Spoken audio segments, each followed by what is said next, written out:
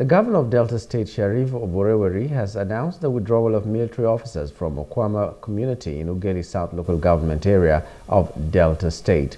The governor made the announcement while briefing the press at the ESCO chambers of Government House, Asaba, in the state capital. Our Asaba correspondent, Dr. Friday, reports that the military took over the community after 17 military men on a peaceful mission on the crisis between Okuama and Okoloba were killed in the community. The governor noted that Okuama indigents will now return to their community to continue with their daily lives. The Army has agreed to withdraw its officers and men from Okuama. I spoke with the Chief of Army Staff, Lieutenant General Lagbaja, on Monday, 6th of May.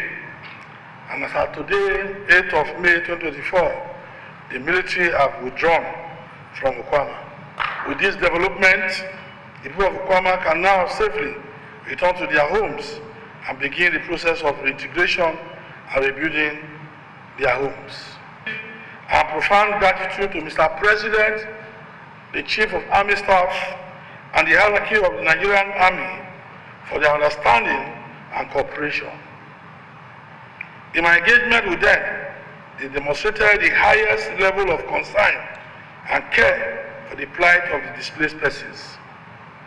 To God be the glory that we have achieved an amicable resolution.